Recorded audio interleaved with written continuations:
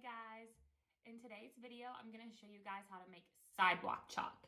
So, you just need some food coloring, a dish or bowl for mixing in, a small measuring cup, some water, some flour, and some plastic baggies, depending on how many pieces of chalk you wanna make, and then a spoon for mixing. All right, let's get started. All right, guys. So we start by adding just a little bit of flour into our dish. There are no perfect measurements with this. Then you're gonna add just a little bit of water. Next, you're gonna add a couple drops of food coloring. Then you're gonna mix everything together really well.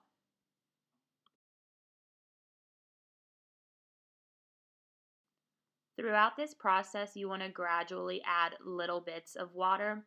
I definitely added too much water at this point, and I had to switch my process to adding little bits of flour. Either way is okay as long as you reach the correct consistency in the end. Continue to mix and gradually add. Here we're getting closer to the correct consistency.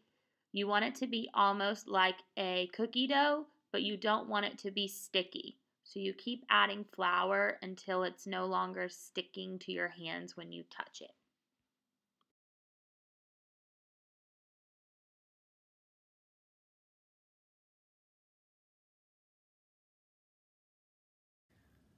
All right, now my dough is a nice consistency. It's not really sticking to my hands.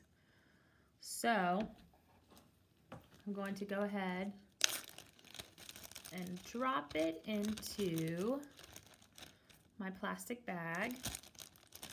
And then you're going to use your plastic bag to form it like a regular piece of chalk. So you kind of want to make a long cylinder. Okay.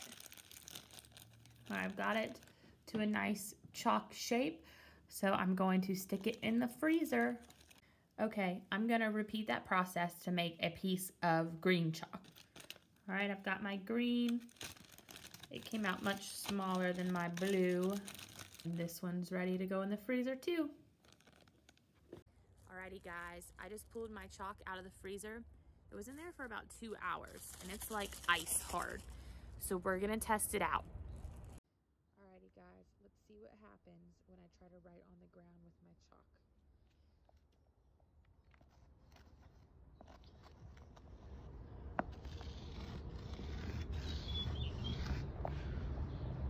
How cool! Alright, now we're gonna try the green chalk.